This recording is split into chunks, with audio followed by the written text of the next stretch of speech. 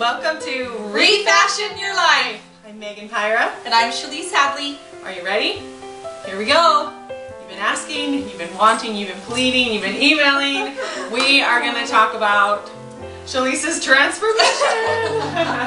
We are going to start talking about a little bit about more of what we put on our bodies, how we treat our bodies, exercise. We're going from the inside to the outside. So get ready. Here we go. Okay, ever since we aired my 80-pound purpose, we have had so many people call me or text me or write me or message me and say, I want to see a before picture. Well, that has been very hard for me because I am not that person anymore. So I really put in a lot of thought and I went through 1,000 ugly pictures and I have come up with one that I'm willing to share. But not right now. It may be in a minute. But what I did want to talk about was kind of how everybody said, how have you got this?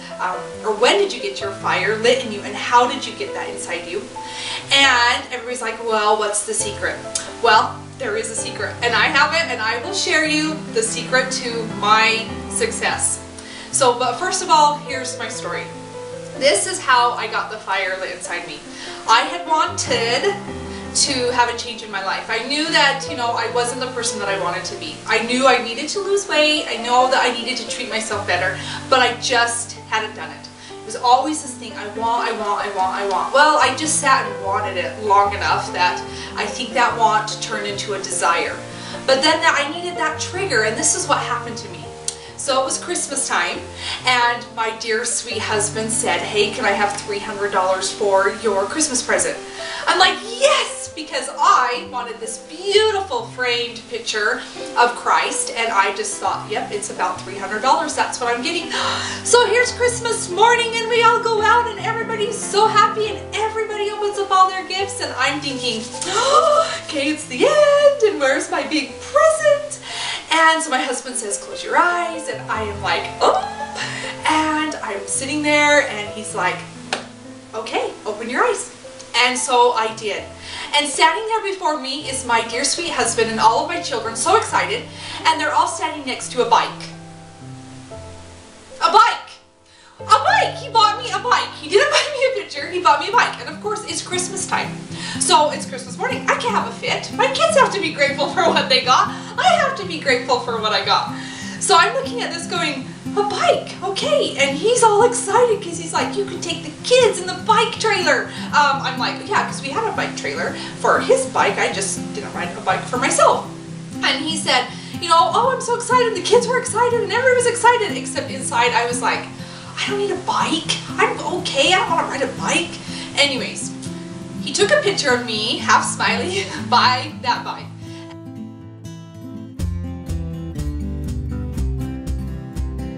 And that was not the change inside me. The change came about 30 days later when, back in the olden days, not too many years ago, when you went and could still develop your film. And I had come back from Walmart and I was walking in the door and I was exactly in this spot. And I want to make this my point.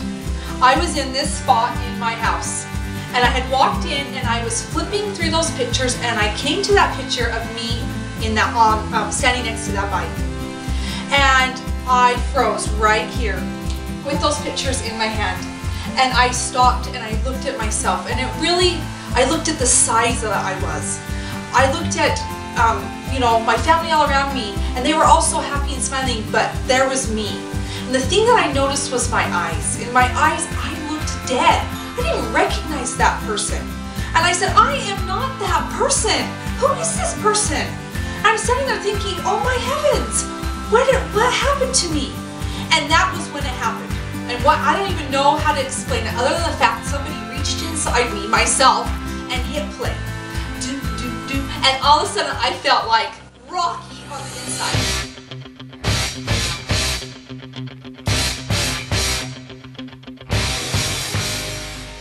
Yeah, I didn't look like that on the outside.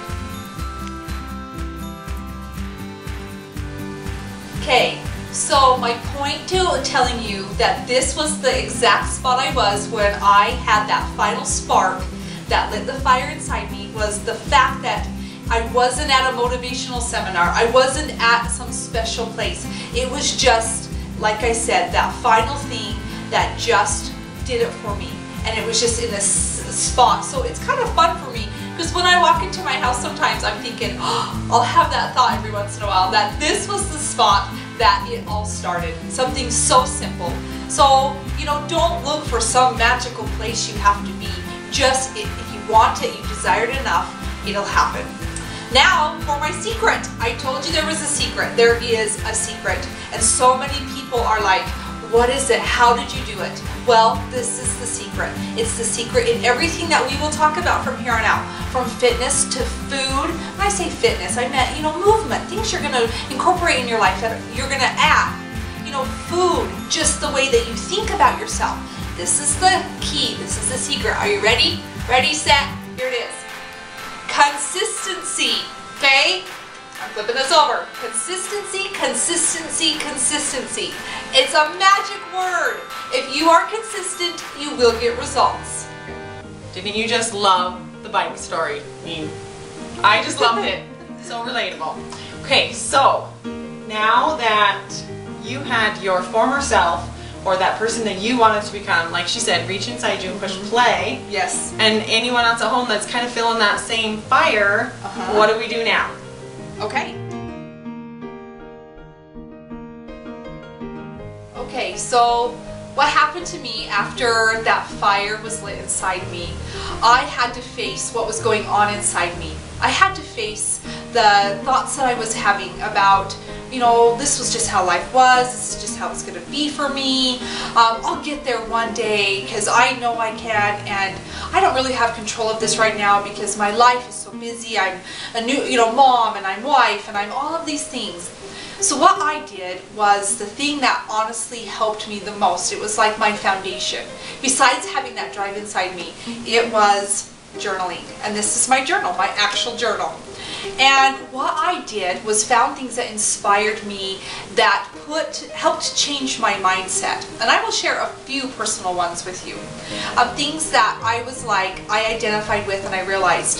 So one of these sayings in here, I'm just going to show you really quick. One says, you control your body. I was like, yeah, that's true. I do have control of my body, but that seemed overwhelming. But I still put it in there. A thing that I loved, I was like, okay, I know food goes along with this, wanting to exercise and take care of myself, but a thing that, a saying that I read was, what you eat in private, you wear in public. So I know this is coming down a little bit more somber, but this was kind of where I went. It never gets easier, you just get better. Because everybody says, well, it just seems so easy for you now. No, I just got better at it as I strived to increase my knowledge and increase, I don't know, my drive inside me. I loved this one. This is like, totally matches my Rocky theme. It says, it's hard to beat a person that never gives up. I knew that I was not a person that was going to give up, no matter how hard things got. And I had almost given up, obviously, by the way that I looked on the outside. Another thing that I loved was, where's my other one that I just so loved? Oh, this saying, it will hurt. It will take time. It will require dedication. It will require willpower.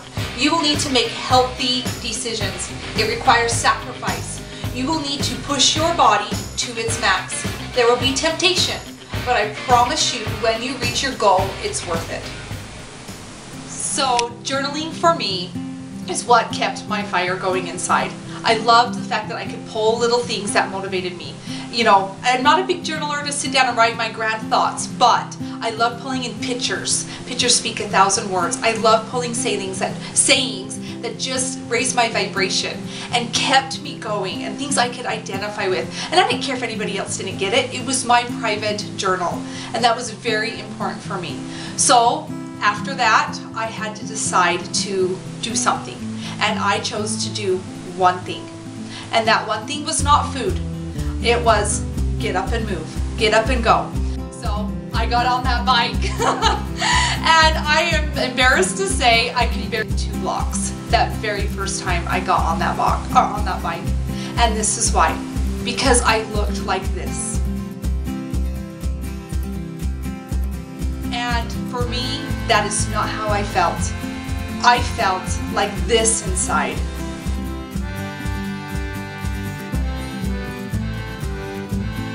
This is the me that I am now, that I felt, and it was just dying, but waiting to bust out and show the world that I had more inside of me than just the things that I let paint it and worry and weigh me down. Was now I was shedding that, and I was becoming this new person. So get up and choose that one thing. Just do one thing. It can be food for you, but for me it was getting on that bike. So I mastered riding that bike, and I had a lot of fun doing it, and I had a lot of fun around the neighborhood until I was going across town. And I was doing it just for a fun outing, not to get on my workout clothes. I'm like, hey, we're going to the park. Well, I'm gonna pull you in the bike trailer. It evolved to things that I never even imagined. And so get up and do something. So the last thing that we're gonna talk about today is excuses. You can come up with a million, I'm sure, and I can still come up with a million for, you know, things that I don't want to do. But the fact of the matter is, you are important. Sacrifice is so worth it. You know what, it became that, you know, I fit it in my day, I could with my kids, and I made it part of our life, and I made fitness part of their life. You know, just being more active. I call it fitness now, but then it was just being more active and enjoying life a little bit more. And then it was like, you know what, life evolved. Things happened, and I had to make sacrifice with my sleep. And it became that I got up every morning at 4:30 in the morning, and people are like, how do you do that? Well, no more excuses. I can do that, and I make sure that I get enough sleep, and I make sure that, you know, everything is taken care of in the day before I go to bed, so I can get up, do that, come home before my kids are out of bed from the, you know, from the gym. I'm home, they're up, breakfast, and it hasn't cut into anything except I sacrifice a little bit of my sleep, but my body doesn't need that sleep anymore now. So you can do it too.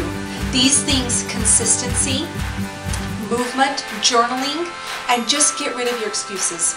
All these things will help you become that better you. So what is your one thing that you want to choose to do? You don't have to do everything at once. If you just want to pick that one thing, it's just a place to start feeling better about who you are. So grab a journal, and if those excuses start coming in, write them all down and cross them out. They are not going to be applicable to you. Once you reach in and push that play button and want to start to make that change, you've got to want it, you've got to desire that, and everything will start happening. And you're going to get opposition, for sure. Oh yes. For sure, but it's temptation. It's Chalyce's secret. Consistency. So keep going. Keep doing it, and if you are consistent, you are going to see results and you're going to be happy.